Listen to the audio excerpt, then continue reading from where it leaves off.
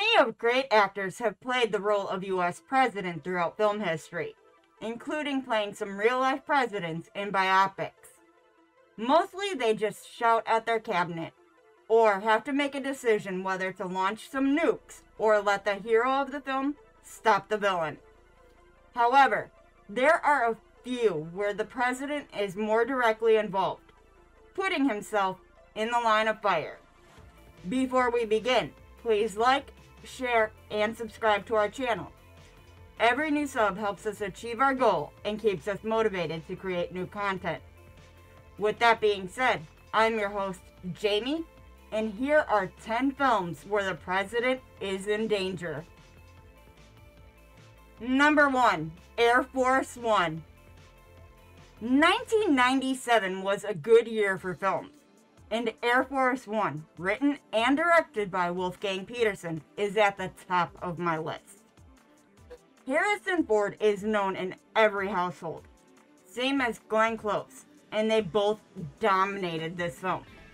So let's break it down. Harrison Ford plays a no-nonsense president named James Marshall. He's even won some medals for his time served in the military.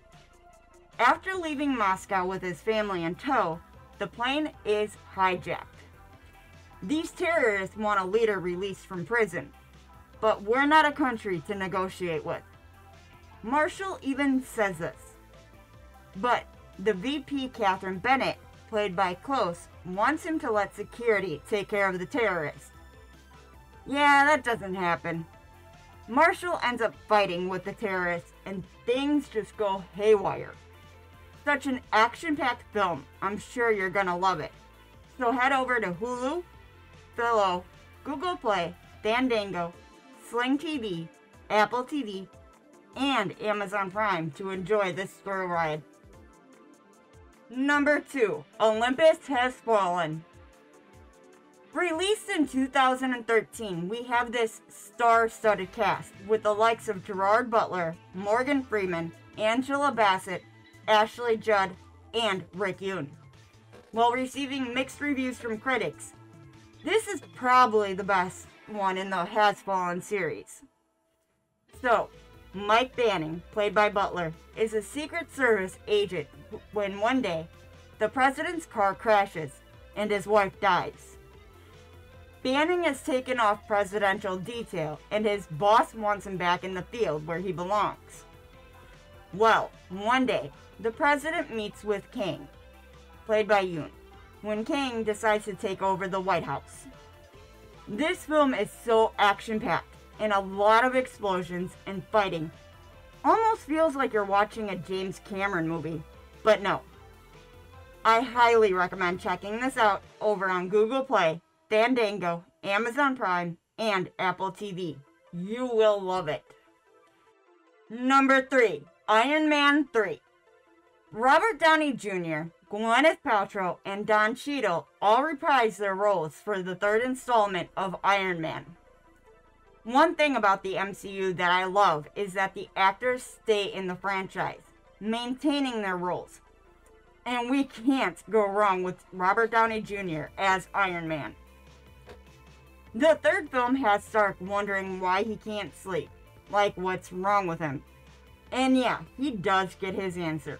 But his main goal has shifted from protecting the world to protecting Peppa, the love of his life.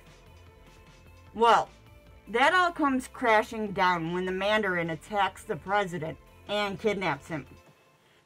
Iron Man, along with Iron Patriot, have been called into action, but they need backup.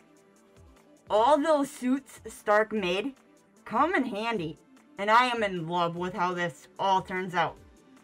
Make sure to check it out over on Disney+, Starz, Hulu, Sling TV, Roku, Amazon Prime, Philo, Google Play, Apple TV, and Fandango.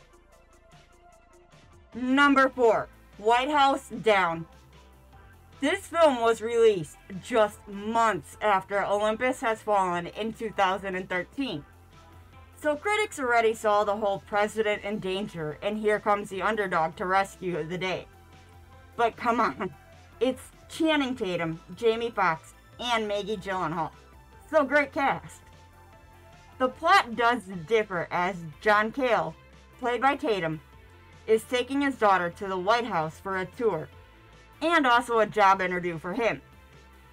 Carol Finnerty, played by Gyllenhaal, is not impressed though, deeming him underqualified.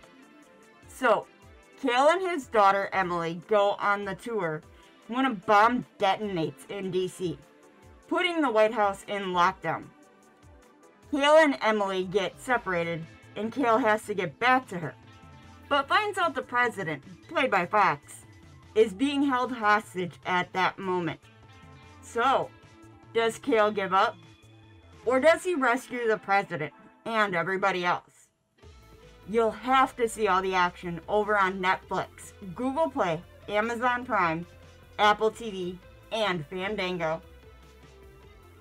Number 5. Escape from New York. John Carpenter originally wrote this in the mid-70s as a reaction to the Watergate scandal, but didn't do anything with it till after the success of Halloween in 1981. Kurt Russell and John Carpenter were both praised by critics, and yeah, it's a good film. Granted, the effects don't hold up well. The plot is pretty simple. Set in the year 1997, Manhattan Island becomes the sole maximum security prison in the country. The president is on Air Force One when it's hijacked, and he's put into the escape pod and dropped right into the middle of Manhattan Island, and gets kidnapped by the crime boss. That's where Snake, played by Russell, comes into play as he is there to rescue the president. But can he get in this large prison and get out? Make sure to check this out over on Sling TV, Google Play, Fandango, Amazon Prime, and Apple TV. It is worth the ride. Hey folks, sorry to interrupt, but we just launched our very own merch store at fatninja.shop. We sell everything from t-shirts, hoodies, mugs, and more, so we would greatly appreciate it if you checked it out. All the proceeds go to our future projects, so it helps us make any kind of movies and short films that we want to make in the future. So if you got time, check out fatninja.shop. Thanks again, and back to the video. Number 6, Independence Day. Roland Emmerich came up with this idea while promoting Stargate. So, he and Dean Devlin wrote this to be on a large scale of alien invasion.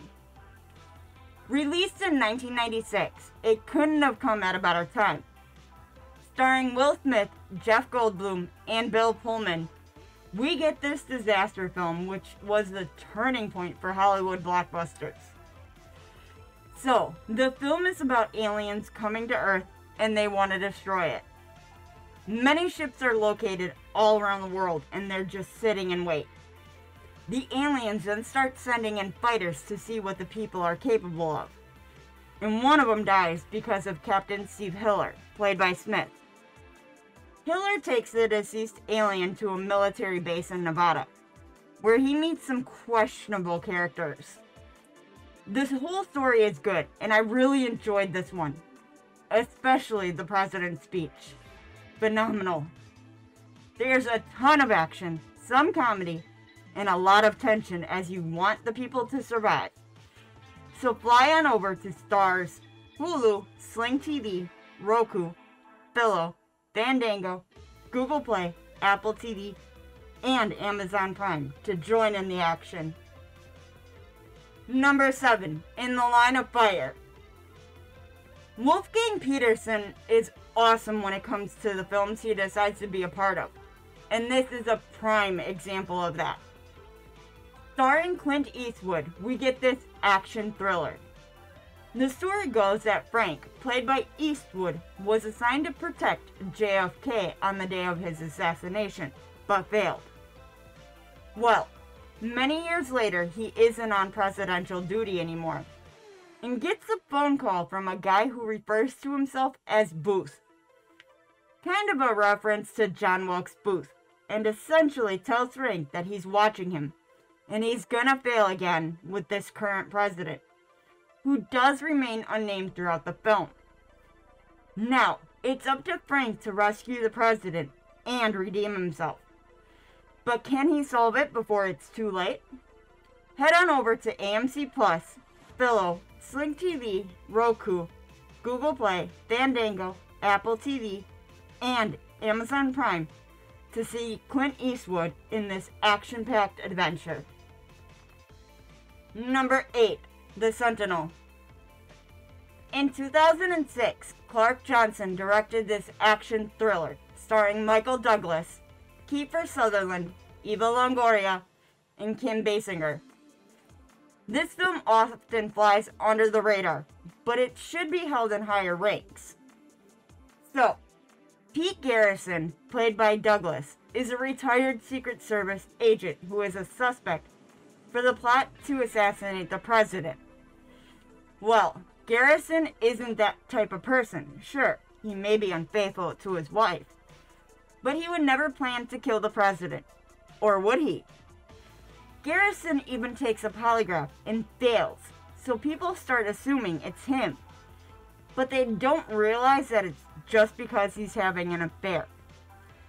During the whole ordeal, he maintains his innocence, even fighting off all the agents that are after him. The choreography is amazing, and the camera angles are fitting to each scene. You're gonna have to check this out and see who the real bad guy is over on Amazon Prime, Google Play, Apple TV, and Fandango. It is a really good time. Number 9. The Manchurian Candidate. Based on Richard Condon's novel of the same name, and a remake of the 1962 version, we have this psychological thriller with conspiracy theories and a lot of questions to be asked.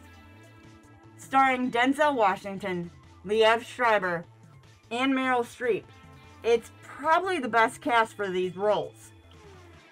So, we follow Bennett Marco, played by Washington, after the events of the Gulf War in 1991. One of the sergeants, Raymond Shaw, played by Schreiber, is awarded the Medal of Honor for getting the guys to safety. Now, Shaw is up for vice president, and his mother, played by Streep, is not going to let anything stand in her son's way. Well, Marco starts having nightmares, and this leads him to start looking into things, going as far as investigating Manchurian Global. This film really has you at the edge of your seat, and the whole atmosphere of it just ties everything together. This is so good. I know you will love this film.